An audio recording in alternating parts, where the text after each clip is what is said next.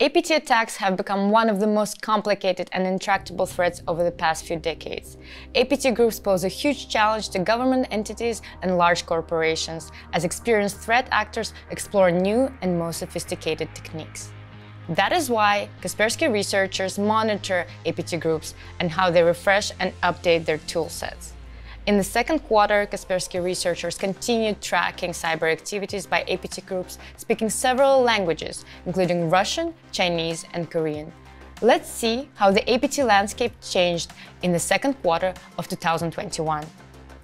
Ariel Jungheit, Costin Raiu, and David Emm from the Kaspersky Global Research and Analysis team are here with me today to share the latest findings of the APT activities in the second quarter.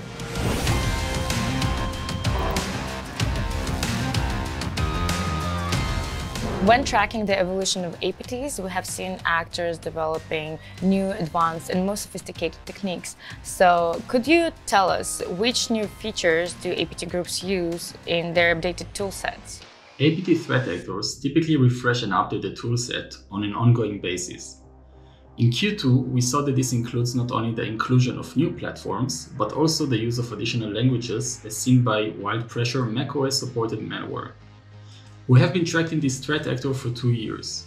This spring, we found a newer version of its C++ Trojan, a corresponding VB script variant, and a completely new set of modules, including an orchestrator and 3 plugins. This confirms our previous assumption that more payloads exist beside the C++ one. Another language used by this threat actor is Python. But perhaps the most interesting of our findings is that this malware was developed for both Windows and macOS operating systems. Decoding style, overall design, and C2 communication protocol is quite recognizable across all programming languages used by Wild Pressure. In the second quarter, we witnessed APT groups continuing to exploit 0 days when performing their attacks. A case in point is PuzzleMaker, which used a chain of 0-day exploits of Google Chrome browser and Microsoft Windows. What are your findings regarding this actor? On the 14th and 15th of April, our technologies detected a wave of highly targeted attacks against multiple companies. On closer analysis, it became clear that all these attacks exploited a chain of Google Chrome and Microsoft Windows 0-day exploits. We were unable to retrieve the exploit used for remote code execution in the Chrome web browser, but we were able to find and analyze an escalation of privilege exploit used to escape the sandbox and obtain system privileges. This exploit was fine-tuned to work against the latest and most prominent builds of Windows 10, and it exploits 2 distinct vulnerabilities in the Microsoft Windows kernel.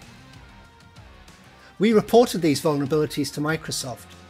Both were assigned CVE numbers, and both were patched on the 8th of June. The exploit chain attempts to install malware in the system through a dropper. The malware starts as a system service and loads the payload, a remote shell-style backdoor, which in turn connects to the command and control server to get commands. We weren't able to find overlaps with any known threat actor, so we named this cluster of activity PuzzleMaker. In the beginning of the year, we saw several big attacks against Exchange servers. I wonder if APT actors have continued to carry out such attacks in the past few months. Have you seen more of such attacks? Maybe there have been more of them than usual. Maybe you expect to see more of them in the future. The attacks against Microsoft Exchange servers continued into the second quarter of 2021. Most interestingly, while investigating recent Microsoft Exchange vulnerabilities, we found an attacker deploying a previously unknown backdoor we called 14High in a campaign that we dubbed XCON, active since mid-March. A joint investigation with our colleagues in AMR, Anti-Malware Research, revealed multiple tools and variants of 14High, configured with infrastructure that FireEye reported as being related to the UNC 2643 activity cluster. Moreover, we saw shadowpad detections coincide with 14High variant infections, possibly hinting at a shared operator between these two malware families. 14High abuses the popular VLC media player to execute its loader, and it's capable of performing basic backdoor functions. Further investigation also revealed scripts used by the threat actor to gain situational awareness post-exploitation, as well as previous use of their infrastructure to operate Cobalt Strike Beacon. Although we couldn't directly attribute this activity to any known threat actor, we found older, highly similar 64-bit 14-high samples used in close proximity with ShadowPad malware, which is known for its operations involving supply chain attacks as an infection vector. Notably, we also found one C2 IP used in a 64-bit sample reportedly used in the UNC 2643 activity set, associated with a half-noon threat actor, which also used Cobalt Strike, DLL sideloading, and exploited the same exchange vulnerabilities. Could you share with us your biggest takeaway of the second quarter? Was there anything fundamentally different in the way APT actors carried out their attacks? Supply chain attacks are always interesting.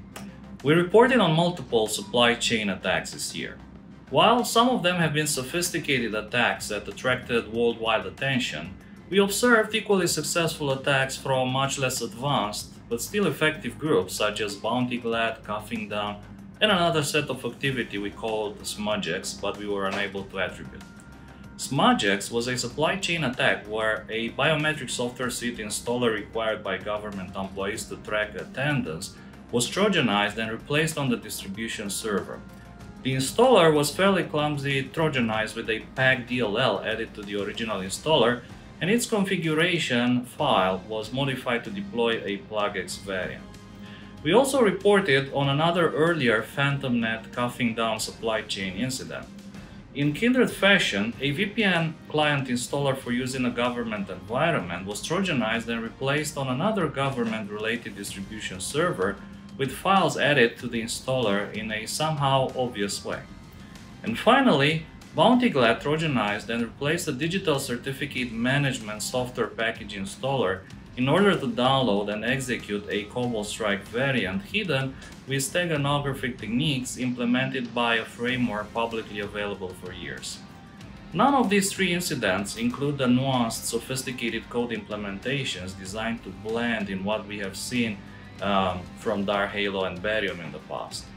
Yet, it's pretty clear that supply chain attacks are becoming a trend in offensive tactics, even from these lesser advanced groups. Another would be APT-31, a Chinese-speaking intrusion set.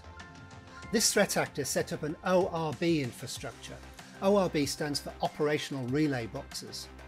This infrastructure, composed of several compromised SOHO routers, was used to target entities based in Europe and perhaps elsewhere.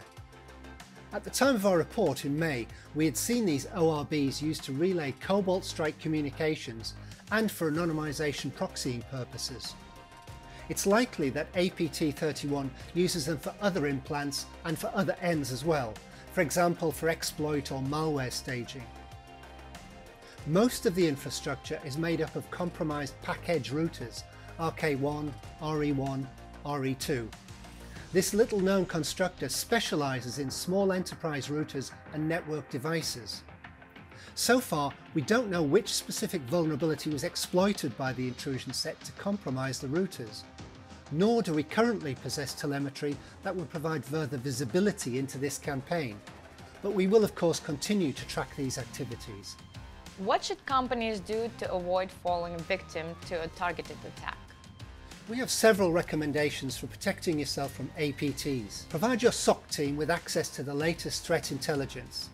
The Kaspersky Threat Intelligence Portal provides a single point of access for our threat intelligence, providing cyber attack data and insights gathered by Kaspersky over more than 20 years.